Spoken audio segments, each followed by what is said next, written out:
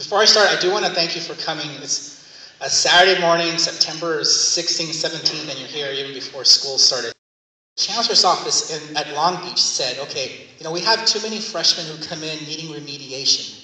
Remediation means that students are not prepared to take a college-level math or English class. So when they're not prepared to take a college-level math or English class, they have to go through remediation. They have to take classes that don't even count towards a degree before they even start taking their college-level classes. And that's been an ongoing problem in California. It's over 50% of students, freshmen, who have some type of remediation.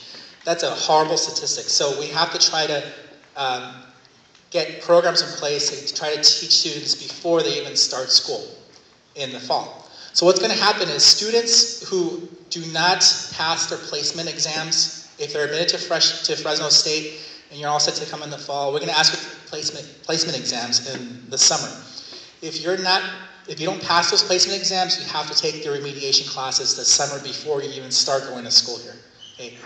That's not a happy thing. We definitely want to avoid you having to do that. So I'm going to be talking about some ways of how to get out of that and what you need to do. In case you can't get out of it, you don't have the grades or the exact scores, I'll tell you what exactly it means that you have to take